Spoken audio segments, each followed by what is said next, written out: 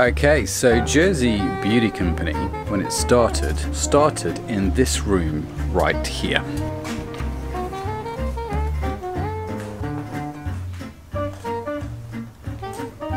So as you can see, it's now been converted to a little office. But this is where it all began, folks. A big, massive, multi-million pound company started in a little tiny room. And for the longest time, operated out of here. And you should have seen it, man. It was stacked with boxes and you couldn't move. And it was incredible, really, the operation. And now it's this nice little beautiful office with a few surfboards in. But it's amazing, right? You can start in the smallest spaces and where your company can go. It can just totally explode. So do not, as they say, despise the day of small beginnings, because great things can happen in small places. Excuse me while I just figure out the route to this house. It's not as straightforward as Let's get to Crossley Hill Church. It is Sunday evening, and Dad's taxi service is in full operation tonight. Tomorrow I am catching a train to London. I am going to London because I have a board meeting for Tradecraft PLC. I'm one of the directors on the board, one of the non-exec directors, and so we have our quarterly board meeting, which will last pretty much the entire day. This is Euston. Change here.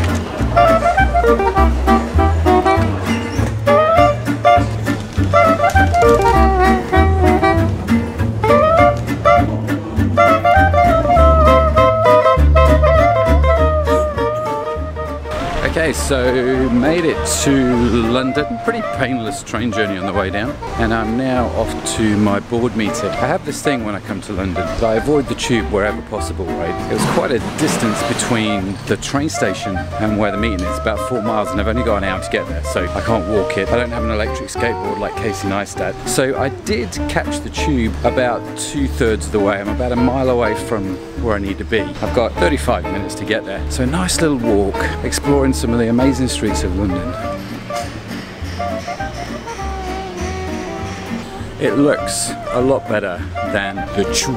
You get to see some amazing architecture, some great sights, hopefully some really nice cars.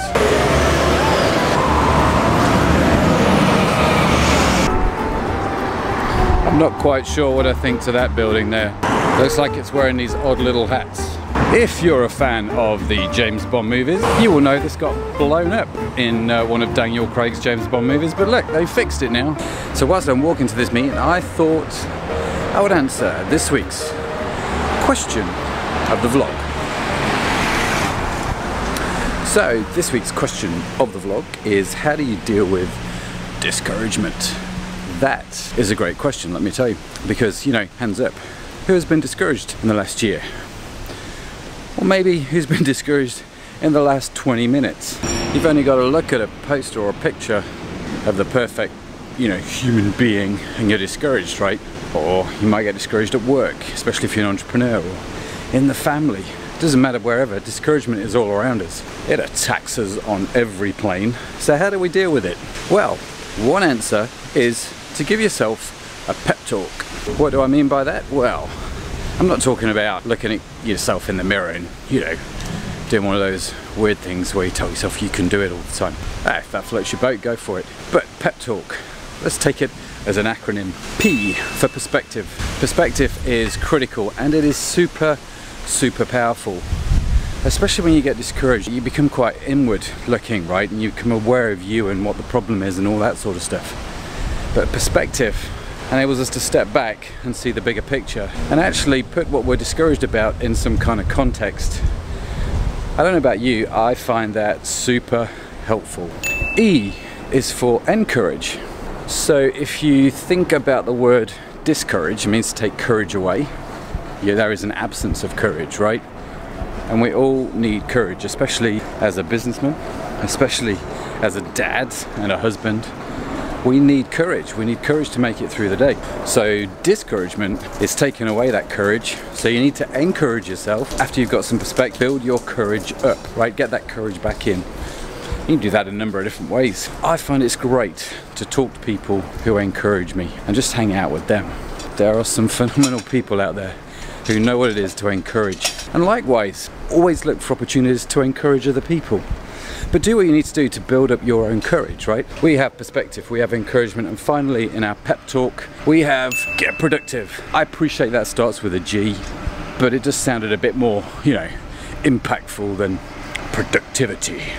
So get productive, take action, do something which gets you out of feeling discouraged. And so if you're feeling discouraged about an event, what can you do to make that better? What action can you take? Even if it's a little one, get productive. So that's my simple 3-step plan for dealing with discouragement. Get some perspective, get some encouragement, and get productive. That's like a cool shop. We have reached our destination. Nice little walk through London. Managed to avoid the rain. Always a beautiful thing.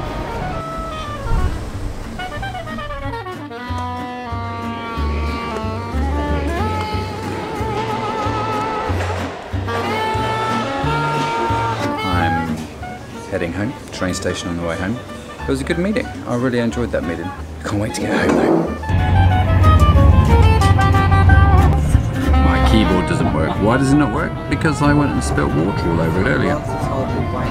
And it seems to not like that. What doesn't work